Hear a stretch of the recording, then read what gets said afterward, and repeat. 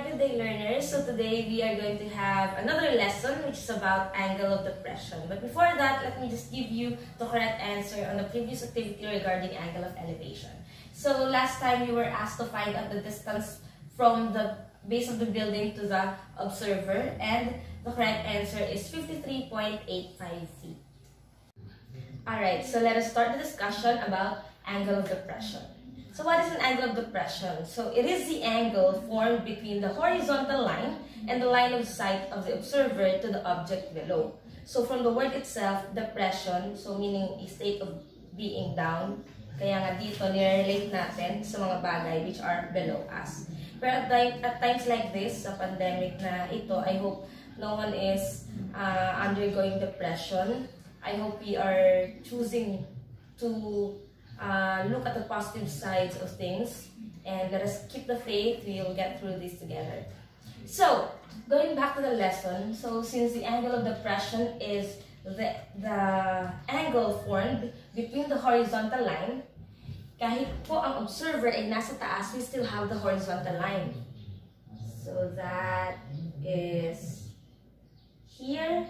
So this is the horizontal line, and the line of sight of the observer is from the observer's eye up to the object being observed below. So it could be located here. Alright, so let us now apply our knowledge of the angle of depression in a problem. So here is the problem. From the top of a fire tower, a forest ranger sees his partner on the ground at an angle of depression of 40 degrees. If the tower is 45 feet in height, so we can say that this is 45 feet. How far is the partner from the base of the tower? So we are looking for this side. Now, where can we locate the angle of depression? So again, ang sabi, a forest ranger sees his partner on the ground at an angle of depression of 40 degrees. Take note of this. Angle of depression is never inside the triangle. So if this is the triangle, the angle of depression is located here. Again, the angle of depression is between the horizontal line and the line of sight of the observer. So 40 degrees should be located here. Now, how are we going to solve a problem or a triangle wherein the angle is outside the triangle? So we have this, what we call the transversal line. So you can still remember, if two lines are cut by a transversal, the alternate interior angles are congruent. We have this concept which is AIAC. Alternate interior angles are congruent. The transversal is this. Okay? Ito yung nagsilbing transversal line natin. Yung line of sight. Okay?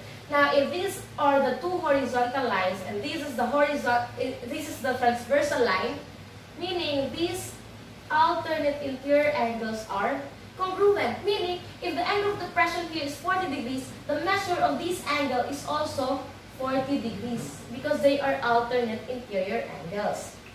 Now, applying again the trigonometric ratio soh-cah-toa, we may look for the distance between the forest ranger's partner to the base of the tower. So how? So since the angle 40 degrees is already located inside the triangle, we may now find out the label or the parts of the right triangle. So the part which is given, which is the height of the tower, would be the opposite side. This side, once again, is the adjacent side. And this line of sight is the hypotenuse. Anyway, we won't be using the hypotenuse in this problem. So, since we are after the distance between the forest ranger's partner and the base of the tower, that's the adjacent, given the opposite, which is the height of the tower, 45 feet, we are going to use TOA. So we are looking for A, given the opposite, we are going to use tangent, theta, equals opposite over the adjacent side. And again, the theta now is the alternate interior angle, which is 40 degrees, equals the opposite side 45 over the adjacent side, which is the distance from the force ranger's partner to the base of the tower. Alright, let us now solve for the adjacent side. So for us to get the adjacent side, once again, we may cross multiply or multiply both sides by the adjacent. So that would become adjacent times tangent 40 degrees equals 45. Now, since we are just after the adjacent side, we have to eliminate the tangent 40 degrees. How? We may divide both sides by tangent 40 degrees. Eliminated.